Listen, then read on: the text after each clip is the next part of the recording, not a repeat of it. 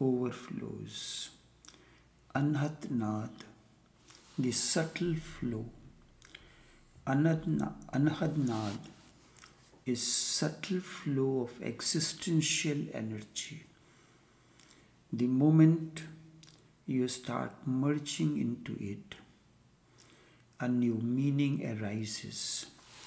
Life is constantly rivering, just rivering.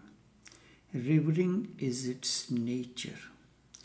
Anhat Naad is the nature of the existence to flow.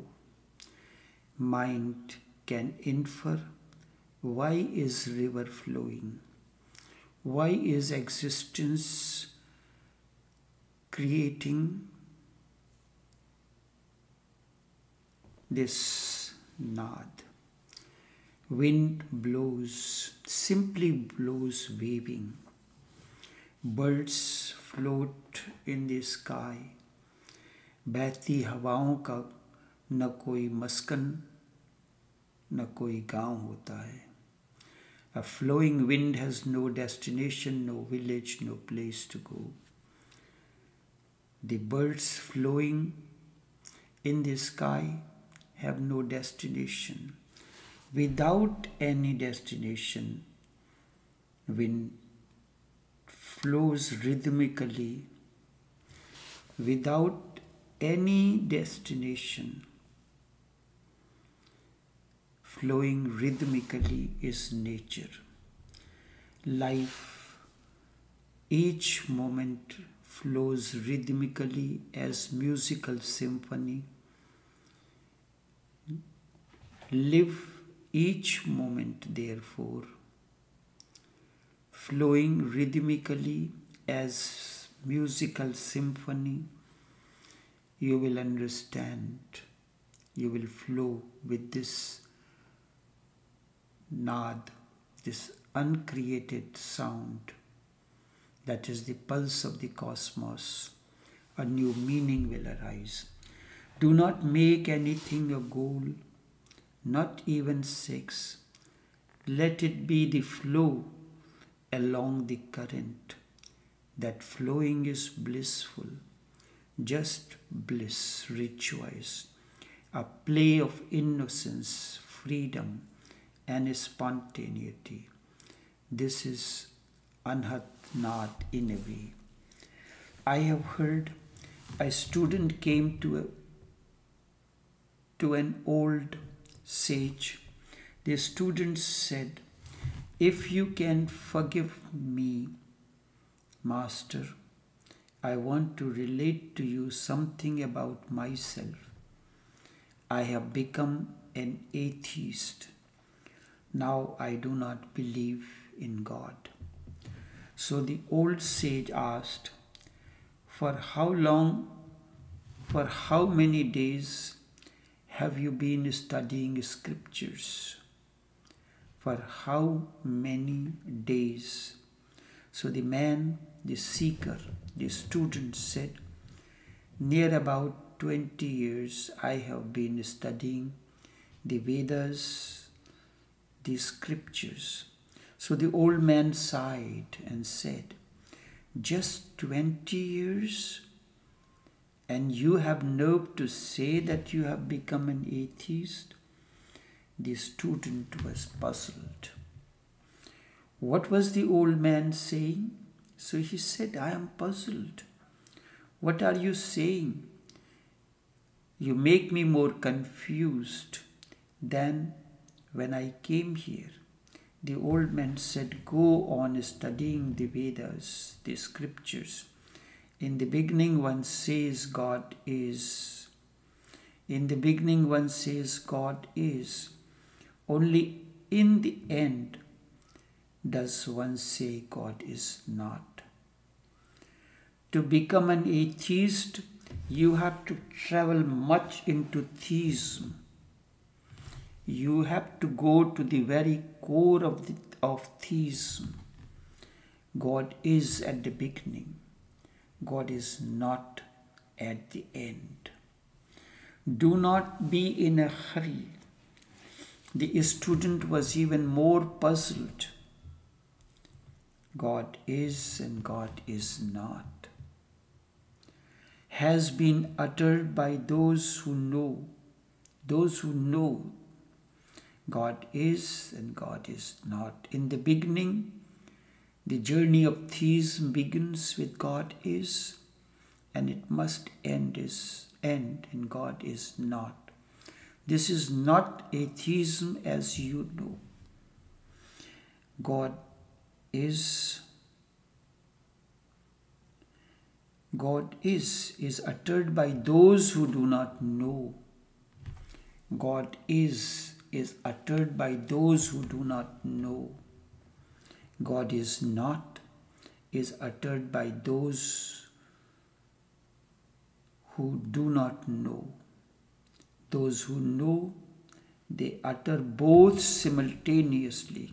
Those who know, if you have known, understood the scripture of life, you will not use one, God is or God is not. You will use God is not. He is, He is not. You know the life is a balance between opposites, contradictions. A scripture is a balance between contradictions.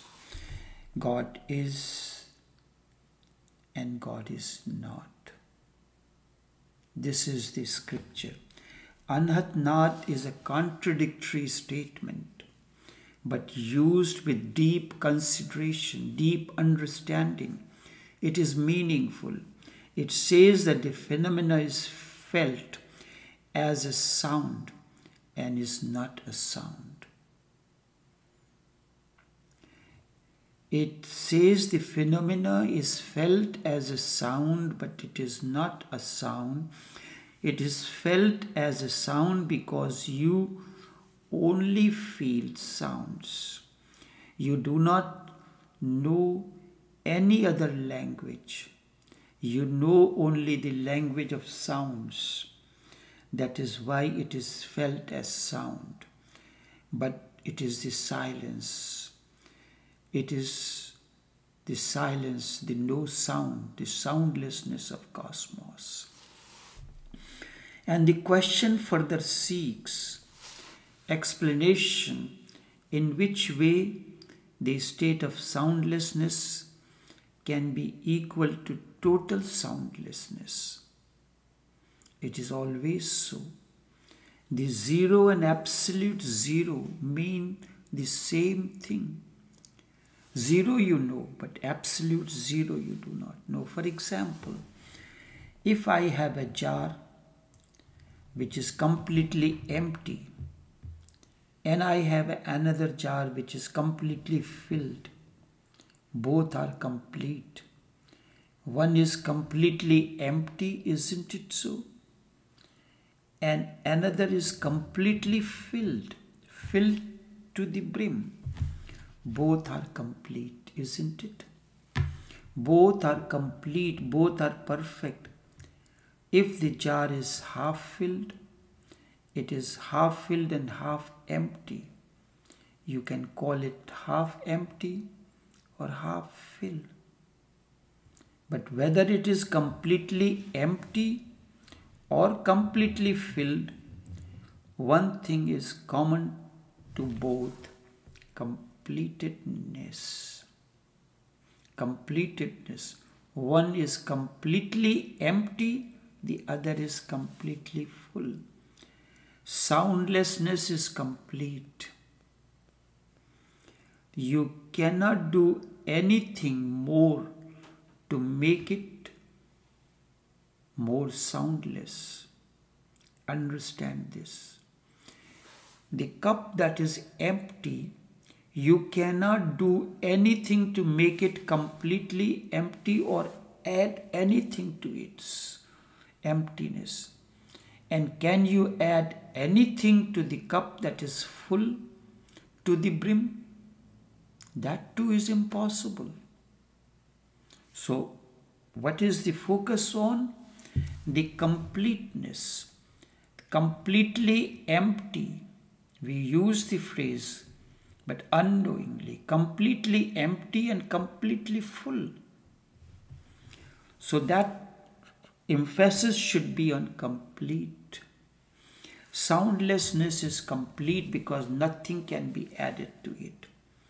You cannot do anything more to make it more soundless. Understand this. This is complete. Nothing can be done or added. You have come to a point beyond which there is no movement possible. No movement possible. And if the sound is total, you cannot add anything to it. You cannot add anything to it. You have come to another limit. You cannot go beyond it. It is common. And this is what is meant. One can say it is soundlessness because no sound is heard. Everything has become absent. You cannot take anything further from it. Can you take out anything from emptiness, or can you add anything to the empty cup? Can you take out anything from an empty cup to make it empty, or add anything to it to make it more empty? Or can you add anything to the cup that is full to make it full, or take out anything to make it full? It is as it is. It is complete. When life becomes complete, it is complete from one side and empty on the other side. It is complete of divinity and complete of worldly absence. The absence of the world is complete, and fullness of the divinity is complete. It is complete. So you can say it is a complete sound, a full sound, absolute sound. Again, nothing can be added to it, but in both cases, the indication is for perfection, absoluteness, wholeness. It depends on the mind. There are two types of minds, two types of expressions. For example, you ask Buddha, what will happen in deep meditation when one attains to samadhi? What will happen? He will say, there is no sorrow, there is no pain, there is no suffering. We will never say he will never say there will be bliss. He will simply say there will be no pain, just painlessness. You ask Shankar, he will never say about pain. He will simply say there will be bliss, absolute bliss. So the totality of pain is there, and both are expressing the same experience. Buddha says no pain refers to the world. He says all pains have known are not there, and whatsoever is there I cannot relate it in your language. Shankar says there is bliss, absolute bliss. He will never talk about the world and its pains. He is not referring to your world. He is referring to the experience itself. He is positive. Buddha is negative. But their indications are towards the same moon. Their fingers are different, but the fingers are pointing or indicating to the same moon. Enough for now.